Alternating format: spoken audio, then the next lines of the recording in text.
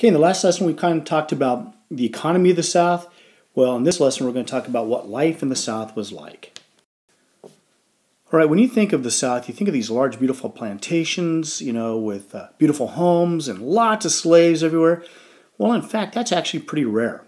Okay, these people that did own these big plantations is the cottonocracy. The cottonocracy. Okay, this is less than 1% of the population. All right, 1% of the population own more than 50 slaves, but they go on to become local leaders, politicians. They control and dominate the South. All right, they're the ones that are making the laws. They are in local government, state government, okay, and they dominate everything. Now they have beautiful homes.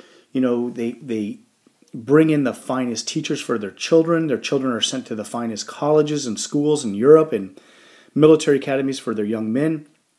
They buy very expensive things, often from Europe, and they actually kind of act like, nobility. They fancy themselves as noblemen.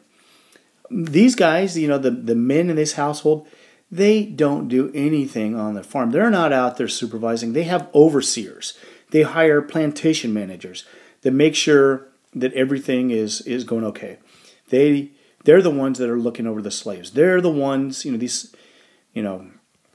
these overseers are making sure the work gets done. They're making sure that the owner of the plantation is getting his money. The women, they're often involved in social events, balls, charities, things like that. And they live in these beautiful homes, these big mansions. And they're kind of the center of the happenings. Lots of formal functions for other important families. And again, though, please know this. This is rare. 1% of the population. But what you need to know is this 1% of the population completely dominates the political course of the South. All right? The next group we need to talk about are small farmers. Now, this is the majority. 75% of Southern whites. These are just kind of plain folks. They own the land. They own the land that they have. And if they're lucky, if you want to call it lucky, they might have one, maybe two slaves. Remember, slaves are expensive, folks. In today's money, I've heard anywhere between $80,000 and $120,000 in today's money what it would cost to buy a slave. So these people don't have a lot of slaves. And if they are fortunate enough to be able to have a slave, they're in the field right next to them, working right along with them. The difference is they're getting all the profit. They're getting all the reward for the work. That slave is not getting anything other than hard work and toil. All right? The third group for whites, when you talk about poor whites, these people had hard lives. They do not own the land that they live on. They rent this land. They might raise corn and beans. They might raise some cattle, some hogs. But they have to pay their landlord for this land, often in the form of crops or livestock. The one difference, though, between them and African Americans, they could say, you know something, this stinks. I hate it. I quit. I'm going to Oregon. And they could. Could an African American do that? Well, absolutely not. The slave is forbidden to leave this land. So the thing you need to know is that few white people actually own slaves. Few. But all are impacted. All are impacted. I've had a lot of students ask me, like, well, Mr. Mercer, if only, very few own slaves, then why did so many people support it? A couple theories. The one that really I think is, they probably support it because they think, hey, maybe someday, maybe if I work hard, maybe if I save my money, I will be able to buy a slave, which is going to allow me to produce more goods to make more money. That's my guess, is why other people, kind of support this institution of slavery, even though very few people actually own slaves. Okay, so here's another chart I want you to look at. All right, this is the entire population of the South. Okay, blacks and whites, free slaves, or free African American slaves and whites. All right, you'll see that only 8% of the population owned 5 or more slaves. 8% of the population. Okay? And remember, 1% is the cottonocracy. Okay, this very small little tip right there. That's the cottonocracy. Those are the people that own at least 50 or more slaves. All right? Another 8% of the whites might own 1 to 4 slaves. They're pretty well off, financially, economically. But 50% of all whites owned no slaves at all. These are the small farmer,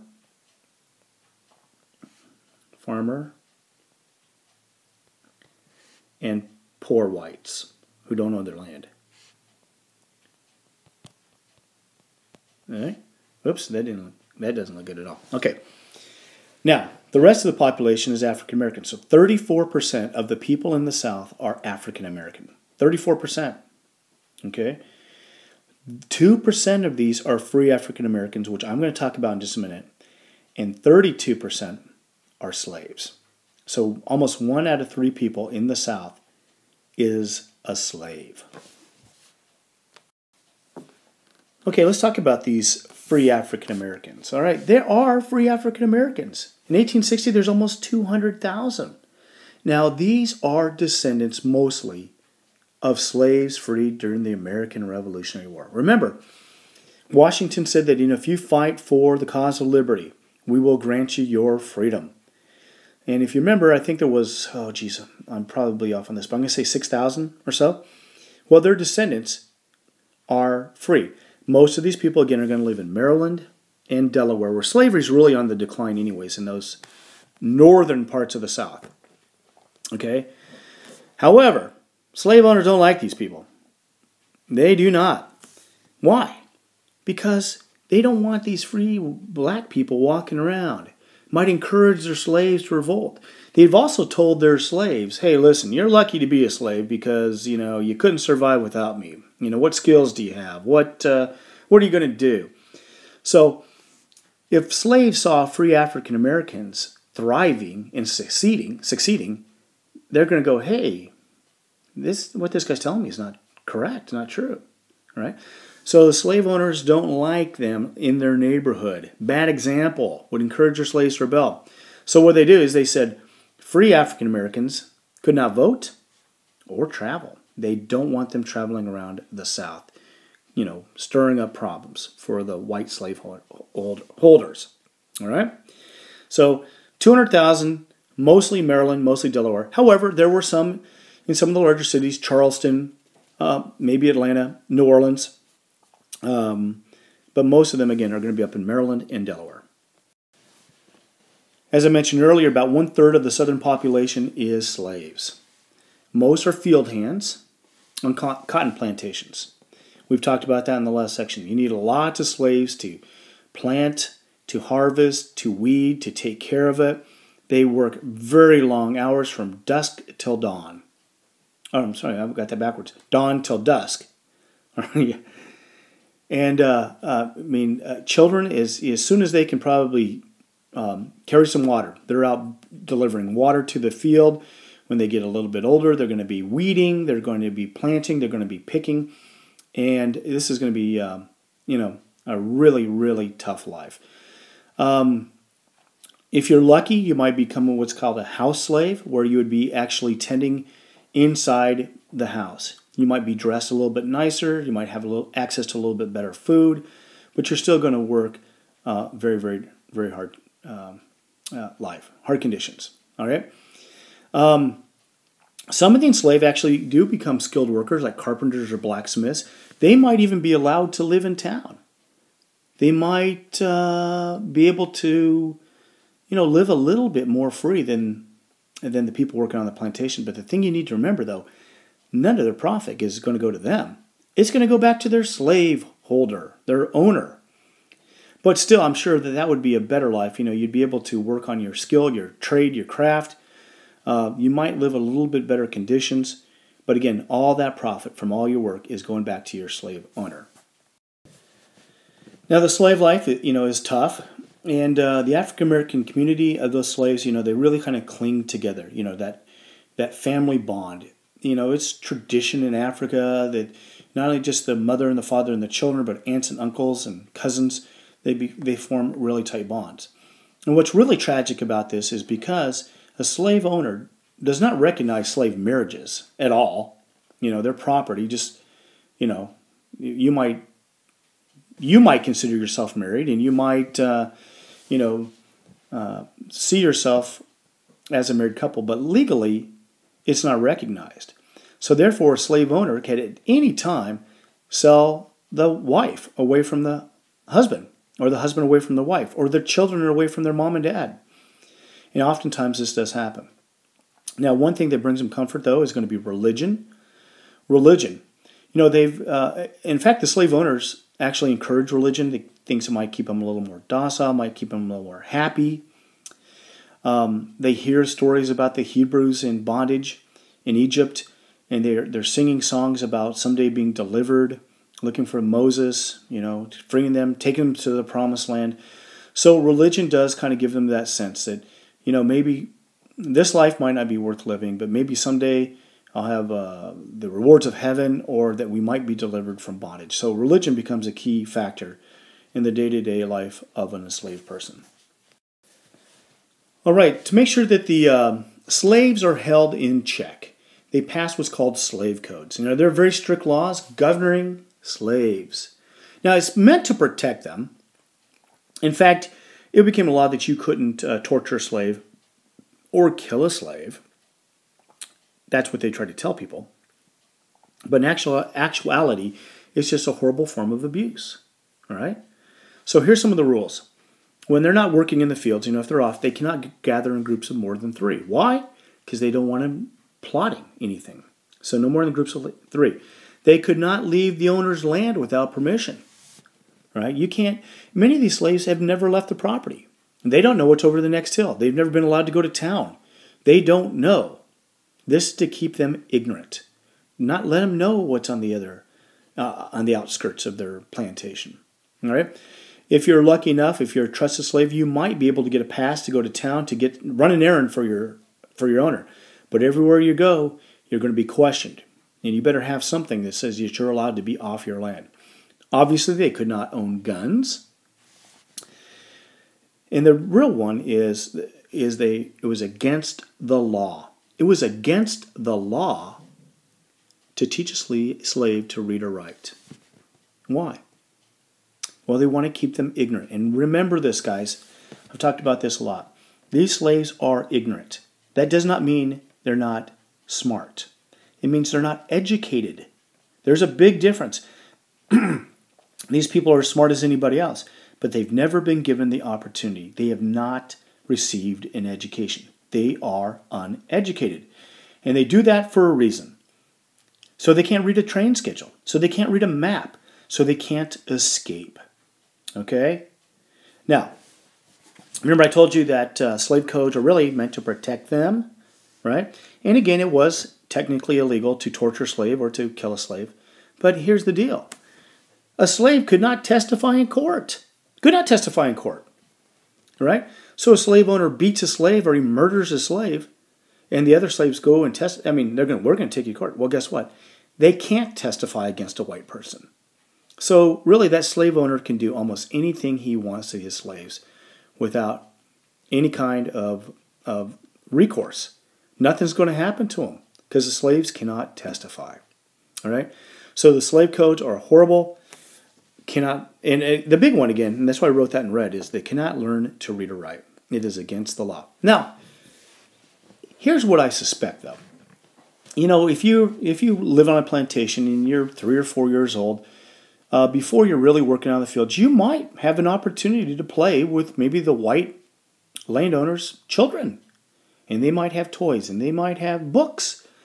And just being children themselves, they might teach you how to read. What is that? Well, that's the letter A, or that's whatever. You're also going to see instances where slave owners, and oftentimes the women, would take a certain liking to a slave and maybe bend these rules a little bit. Maybe teach them to read a little bit. Teach them what this Bible verse meant in the Bible. So, even though it's against the law, there are some instances where the slaves do learn to read and write. Okay, kind of got ahead of myself earlier, but let's talk about this again. You know, slaves work up to 16 hours a day, very long. It doesn't matter how hot it is or how cold it is or how stormy it is, they're going to be out there working. Hard for the families to stay together, remember, because, like I told you, Southern law does not recognize slave marriages or families. Therefore, the slave owner can sell anybody he wants to somebody else. Again, like I mentioned before, they are allowed to be Christians. Religion does help them cope. All right, let's get to the last part. Many of them, though, do try to escape to the north. Very few made it. Now think about this. Where are you going to go?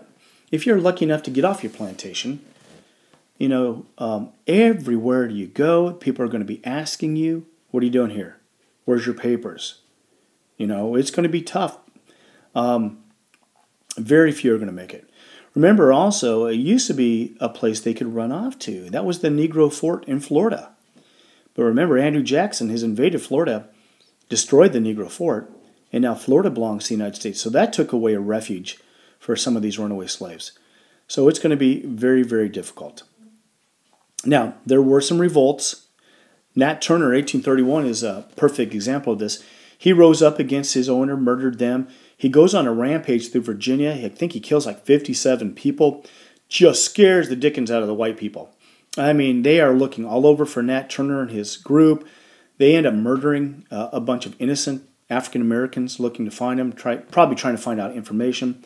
They finally do catch Nat Turner and they execute him. But again, there's always that fear.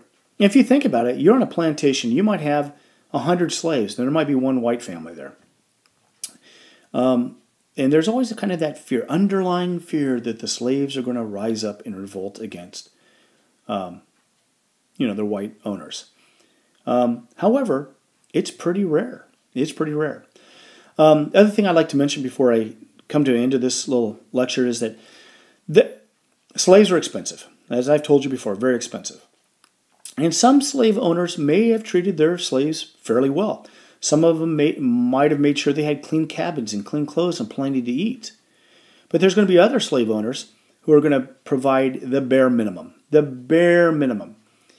But again, it's really advantageous for a slave owner to keep his slaves healthy, right? Because why? They want them to work. They want them to produce. You know, it does you no good to have a slave with a broken back or broken legs, all right? You know, you're not going to go out there and beat your horse because you're upset with it, even though those do occur, especially on large plantations and especially by those overseers. It's still advantageous to make sure that your slaves are at least healthy enough to produce, all right? But one last thing, though. It doesn't matter. You could be the kindest, you could be the most kindly slave owner in all the South. You might have a legitimate fondness or maybe even a sort of affection for your slaves, but does not make it right. You know, I love my dog. My dog has a great life. My dog has a cushy bed and lots of toys, but it's my property. Is it ever right for another human being to own another human being, to deny them liberty, to deny them their freedom? Well, obviously the answer is no. So regardless of how kindly or how benevolent you may be to your slaves, it is still wrong. All right? So there you have it. We've talked about both the North and the South, their economy and their lives. And that's the end of this unit. All right. See you soon.